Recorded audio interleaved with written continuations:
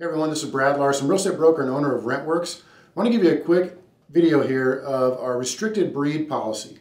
In this new policy that we've adopted, we give tenants the opportunity to bring in one of those restricted breed type animals that a lot of folks have issues with. That could be a German Shepherd, it could be a pit bull, it could be a service animal.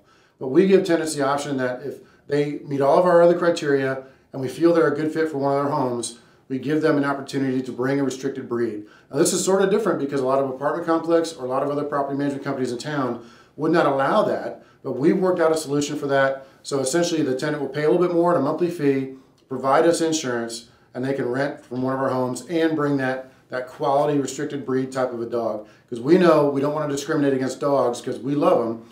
Our company mascot is a German short-haired pointer.